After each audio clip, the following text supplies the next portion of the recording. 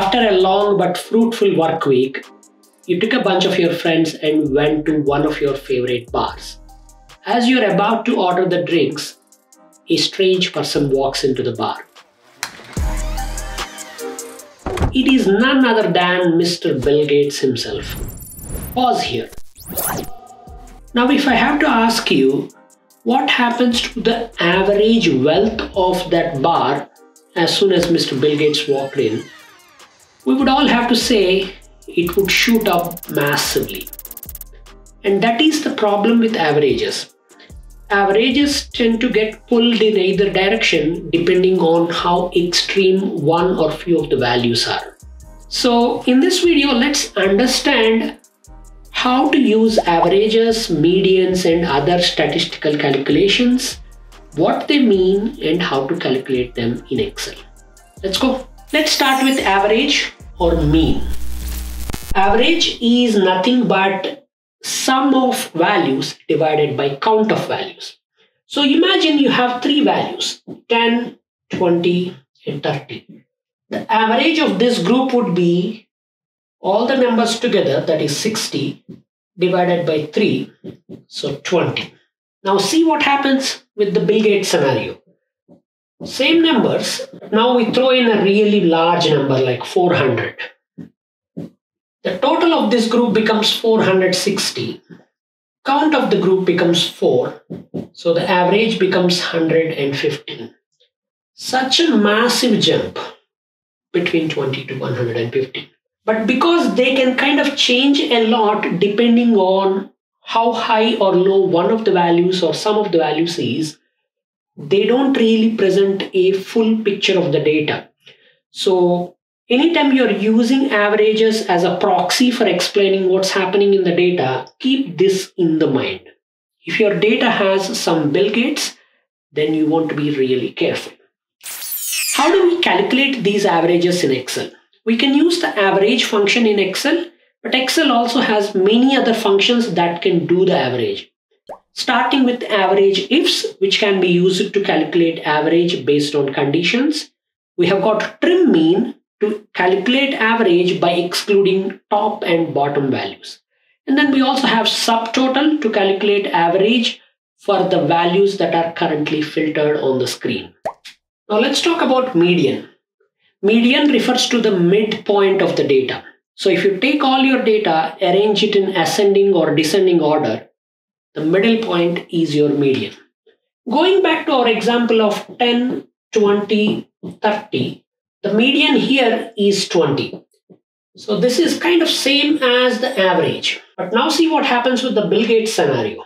10, 20, 30, and then 400. In this case, our median is, since the data has no middle point, there are even number of values. We take the middle 2 points and average them out. So the median becomes 25. Whereas on the other hand, the average of this group is 115. So you see that there is not so much movement in the median because the middle is still there.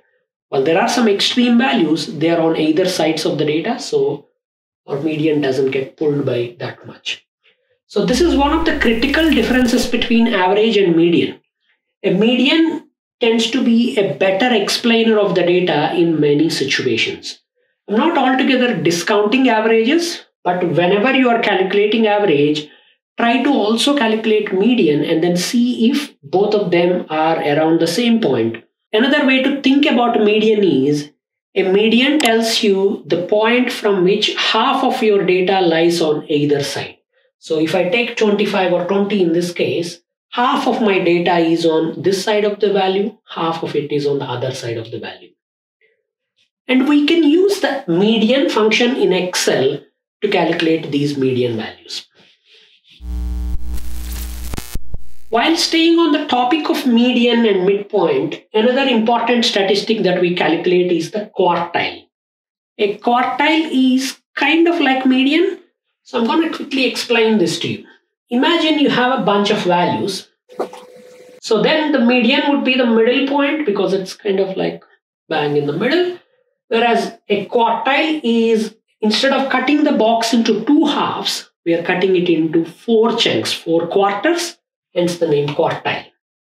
So we have got quartiles like this. This is called first quartile. This is called third quartile. And the middle one is called second quartile. So another name for median is the second quartile because it's kind of exactly at the middle. The first quartile tells us the data point at which 25, the bottom 1/4 of the values lie on this side and the top 3/4 values lie on that side. So many times when you're calculating median or average, it's a good idea to calculate where the first quartile and the third quartile are, because that can tell you a better story about your data.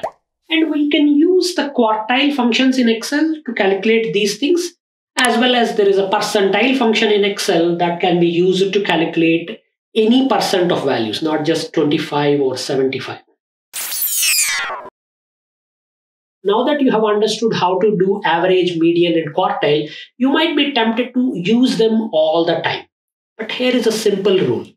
Try to see the data, try to show the data. What this means is, many times when you use these averages or medians, they tend to not tell the full story about your data. So it's a good idea to see the data in a graphical format, then you can quickly see where some of these extreme values are, how the values are spread. For example, if I just don't see the data, I'm only looking at averages and I have got two groups of people. Let's just say this A and B. Group A average is 25 and group B average is also 25. We might simply think they both have similar type of values because the average is 25. But that's not true. Let's take a look at the data. Group A has 4 values, 10, 20, 30 and 40. Total is 100, average is 25. Group B on the other hand has 3 zeros and 100. So that average is also 25. If you don't see these values and you're just looking at the average, you might be tempted to conclude that they are kind of similar groups. So this is where don't just look at the overall pictures like average and median or quartiles. Always try to look at the data as well, because that can expose some of these abnormalities that are going on in your business data. I hope you found this information quite helpful.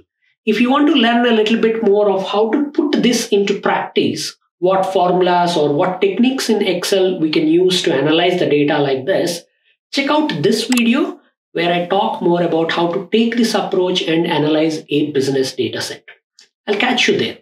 And if you're still in the bar having the drink with Bill Gates, say hello to him.